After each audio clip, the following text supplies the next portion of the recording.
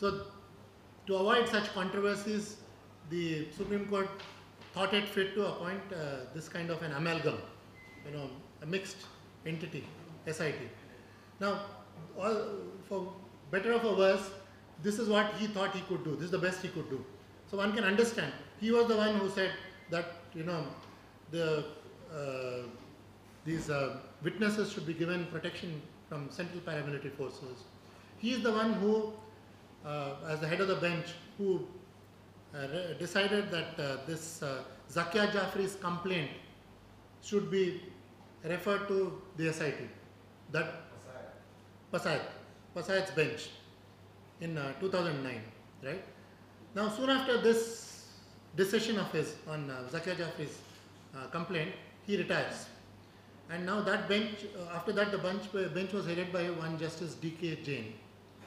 Now, the attitude of this bench was not as activist, let's say, as Pasayat's bench.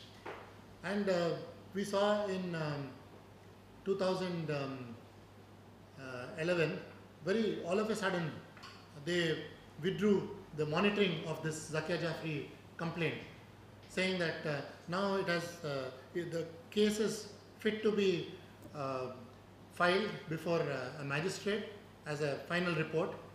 That final report could be either a charge sheet or a closure report. So the stage of investigation is over. Now the investigating agency, that is the SIT, is ready to file its final report before the magistrate. So we will withdraw at this stage. Now this is not the attitude that another bench, for instance, dealing with 2G matters had. These charge sheets were being filed, and even then the Supreme Court monitoring was continuing in the larger context of 2G.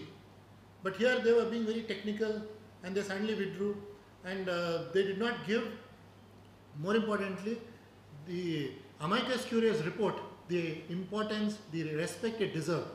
The amicus curiae very categorically said that a case was made out against Modi, and a case was made out against two senior police officers, Tandon and Gondia, who I mentioned earlier in the presentation. Now, all these recommendations of the amicus curiae, Raju Ramachandran, an eminent lawyer, were disregarded by the SIT. It gave its reasons for doing so, but there was much force in what the amicus curiae said, that if there are questions about that evidence that is there against Modi, that stage for those questions being raised is the trial. You have to look at the real stage at which you can test the veracity of evidence is during the trial, when witnesses would be put in the witness box and they would be cross-examined by the other side. So it is not for the investigating agency to disregard all this and say, no prima facie case is also made out. That is untrue. There was enough prima facie case for proceedings to take place against Modi and others. This is what the amicus curiae Raju Ramachandran, appointed by the Supreme Court, said. And yet we saw what happened. The SIT completely disregarded it, and conveniently by then the Supreme Court was not monitoring this case anymore. So there was no remedy available to the complainant, Zakia Jafri, before the Supreme Court. It was no more with the Supreme Court.